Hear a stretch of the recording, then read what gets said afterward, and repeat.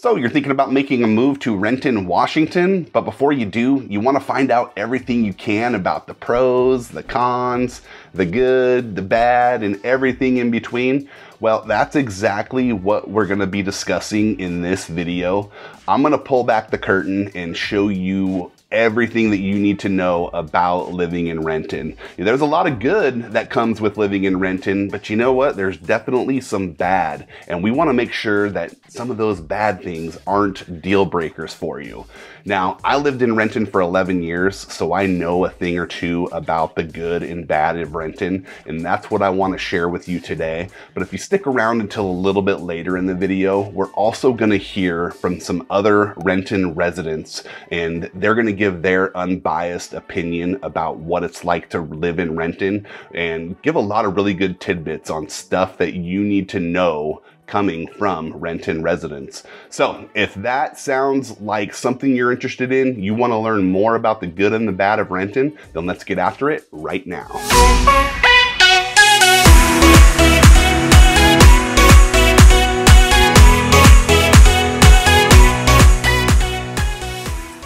If this is your first time to the channel and you want to know everything about living, working, eating, playing in the city of Seattle, Washington, and surrounding communities like Renton, then subscribe down below, tap that bell for notifications so you can be the first to learn about the current market here in Seattle. My name is David Sappenfield. The team and I, we get calls, texts, and emails every day from people just like you looking for help to make their move here to Seattle, and we absolutely love it.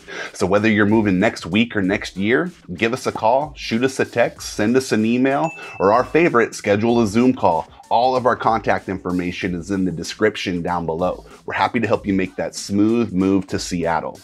So, as I was saying, we are going to be talking about the pros and the cons, the good and the bad about living in Renton, Washington, okay? So just to start you off, Renton, we're probably about 20 minutes outside of Seattle. We're just to the southeast of Seattle, so pretty easy to commute to get in and out of the city.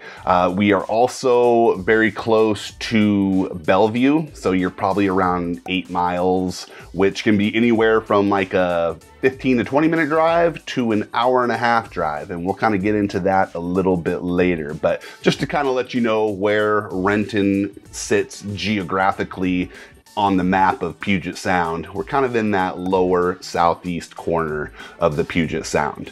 Now, I want to start you off with a little bit of like some statistics of Renton. Now, Renton is a large city. It's actually the 9th largest city in the state of Washington, and the population is around 105,000, and it's a growing city. It definitely is expanding, which, that's great for the economy there. Maybe not so good for traffic, but yeah, it's a pretty big city. The median household income for the residents of Renton is right around $100,000. That's combined household income. The median sale price for homes, so you're going to see a lot of single family homes right around that $725,000 range. And for condos, you're going to be looking around $371,000 for the median sale price for a condo. And then just to kind of give you an idea of ownership rates in Renton, about 53% of residents own their home versus 47% that rent in Renton. So pretty even split there, really close to right down the middle. But Renton's fabulous. I do like Renton, but let's get into those pros and cons, because I know that's really what you came to hear about.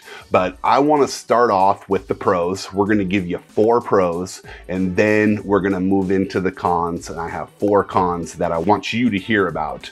And then after that, I want to bring in some residents, what their opinion of Renton is, and then we'll kind of discuss that and wrap up the video then. But let's jump into those pros and get started with those. Pro number 1 is Renton's location. Now, Renton is conveniently located really close to downtown Seattle, so probably about 15 to 20 minutes away. You're super close to downtown Bellevue, Bellevue Square. You're close to Redmond, Microsoft area, you know, you're 15 to 20 to 25 minutes from that Bellevue, Redmond area. And, you know, yes, traffic is an issue sometimes, but if we're talking about commute times without traffic, you can get into downtown Seattle super easy. You can get up to Bellevue, up to Redmond, really, really easy. It's just, you know, a straight shot both ways. But we do deal with traffic. But, you know, I'm talking about the good here. So if you are not having to commute during those traffic times, then Renton is an awesome location. And, you know, you're really close to the airport too. So you're less than 10 minutes away from SeaTac International Airport. You know, even with traffic, you're probably looking 20 to 25 minutes to the airport. So super convenient for the airport, super convenient for Seattle, Bellevue, Redmond. You know, traffic does play a role, but, you know, I'm talking about the good here. So we are going to focus on that. And as long as you're not dealing with the traffic, then Renton is in a super awesome location. Pro number 2 are the employment opportunities that you have living in Renton. Now, Renton has a large Boeing manufacturing plant right at the south end of Lake Washington, just north of downtown Renton. That's where Boeing builds their 737. So if you're in the aerospace industry, there are a ton of employment opportunities right in your own backyard here in Renton. There's also, you know, PACCAR, a Fortune 500 company. They are a major factor in this area as well. They have their Kenworth trucking plant in Renton, not too far from Boeing actually, just east of it a little bit, but lots of employment opportunities in that industry as well. You know, truck manufacturing, painting, everything, you know, the distribution of those trucks. So lots of employment opportunity in the trucking industry. And then you also have Providence Healthcare Systems. They're a very large employer in the Renton area. And then you have Valley Medical Center just in the South Renton. That's the major hospital. So if you're in the healthcare industry, you're also going to have a ton of opportunities for employment in Renton. And that is why that is our pro number 2. Pro number 3 is the lower cost of living of Renton. Now, specifically, I'm talking about housing because, you know what, let's be honest, the cost of living for groceries, gas, taxes, everything, you know, it's pretty much high everywhere across the Puget Sound region, especially in King County. But with housing in Renton, you definitely have a lower median home value, more affordable housing in the Renton city limits. You're looking $725, right around that range for a single family detached home, you know, $371 for a condo. Now, if you compare that to some of our neighbors to the north, you got Bellevue, Redmond, which are well above the $1 million range. That makes Renton much more affordable and attractive, and you're not that far away from those cities. Yes, traffic is that recurring issue that we are talking about, but you're super close and you get more house for your dollar by buying in Renton. So that is why Renton, the cost of living, is our pro number 3. Pro number 4, Renton's access to amenities. Now, just within the city limits of Renton, you have a whole lot of options when it comes to dining, shopping, gyms. And the Renton Landing, just at the south end of Lake Washington, there's a newer development down there, probably 10, 12 years old, but a whole lot of restaurants, a lot of shopping. You have Targets, you have some clothing stores, you have a gym, you have an LA Fitness down there, but, you know, just everything you would pretty much need is right there in the Renton Landing. You also have some shopping opportunities in downtown Renton, but you're also really close to, let's say you need a mall, you know, Bellevue Square, super close. You're 8 or 9 miles away from Bellevue Square. You're also really close to Westfield Center, which is the mall in Tukwila. So that's even closer than Bellevue Square, actually. You could probably get there in 8 or 9 minutes. So super close there. Shopping downtown Seattle, you have everything that you would need right there. So within 15, 20 minutes, you can pretty much have anything that you need, shopping, restaurant, gym, whatever you're looking for is going to be conveniently located in Renton. And that is why that is our pro number 4.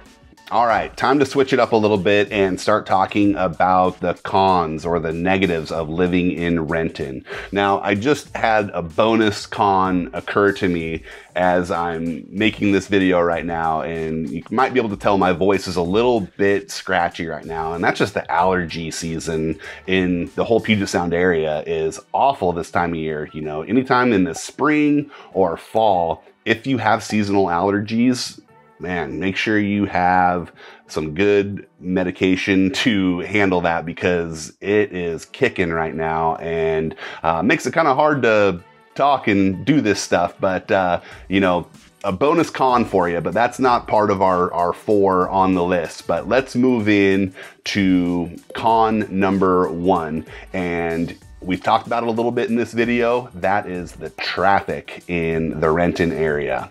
Now, traffic is really tough, specifically on Interstate 405, okay? So there's a couple problematic areas that I want to tell you about. The first one is kind of down south, and it's called the Renton S-curves, okay? Renton S-curves are where 405, kind of runs north and south. Where it starts to head east and west, that's called the Renton S-curves. Always backed up for traffic, and I think it's just because of like limited visibility ahead of you when you're driving. So Renton S-curves are always backed up. So if you're commuting in and out of Seattle, you're gonna deal with the Renton S-curves.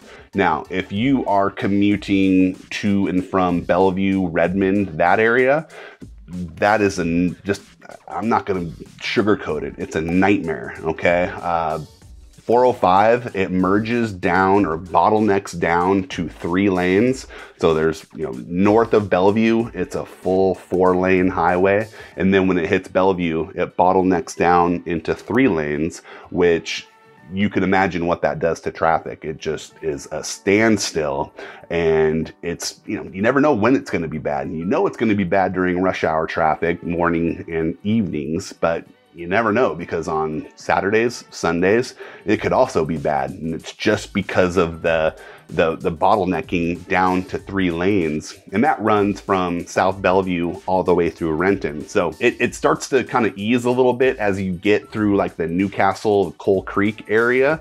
But once you hit that shift down to 3 lanes, it is just a standstill, and it makes it really tough to commute. Now, like I said, I lived in Renton, worked in downtown Bellevue. I lived up in the Kennydale area, Upper Kennydale, and to go 7 miles to downtown Bellevue, if it was bad, if traffic was bad, it would take 60 to 90 minutes just to get to downtown Bellevue, which, that is pretty annoying if you're having to do that on a regular basis. So, con number 1 is the traffic in the Renton area. Con number 2 is a little bit of a higher crime rate in Renton. And, I'm not talking about all areas of Renton. There are definitely some really good areas of Renton that don't really experience the higher crime rates that other areas do. But, there are particular sections of Renton, like kind of the downtown corridor off of Rainier Avenue, that do see a higher crime rate. And, most of the crime is like property crime, right? Breaking into cars, houses, stuff like that. But, it's definitely something that you need to be aware of, because in that downtown section, it's just a higher crime rate, and you got to be careful. There's no really good way to put it. I'm not saying to avoid those areas, but, just be careful. Lock your car. Make sure you're aware of your surroundings. So, just that main downtown area is specifically what I'm talking about. But, a lot of the other areas of Renton are really great. And, the crime rates in those other areas aren't really going to vary too much from the other surrounding areas. But just, be careful. And the little bit of a higher crime rate is our con number 2. Con number 3 is the school district in Renton, which is the Renton School District. And, there's no really easy way to put this or say this, but, just the schools in Renton get lower ratings and rankings, which, it might not be fair to compare them to the neighboring school districts like Bellevue School District, Lake Washington School District, North Shore School District. But you know what? We are comparing them. So they're just not as highly rated as those neighboring school districts. There's a lot of elementary and middle schools in the Renton School District that get pretty good ratings. They're in that 7, 8, 9 range.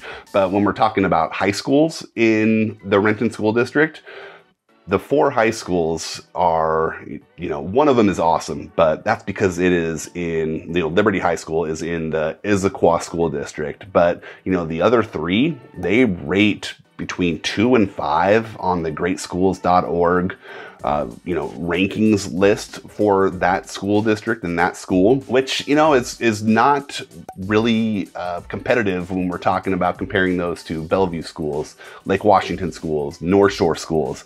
But, it is what it is. And like I said, it might be an unfair comparison because we are comparing those to Bellevue, which is like nationally accredited, awesome school district. But, facts are facts, and Renton could use some work on their school system. And that is why it is con number 3. Con number 4, and this one I had a tough time with. Now, like I said, I used to live in Renton, and coming up with my pros and cons list, I had no problem blowing through 4 pros, and I got 3 cons that were really easy right off the bat, but this 4th con I was having trouble with. So I talked with my wife, we both lived in Renton for a long time, and to me, this doesn't matter at all. I don't care. But to her, she mentioned, and it was a good point, but she brought up the fact that there are no high-end grocery stores in Renton.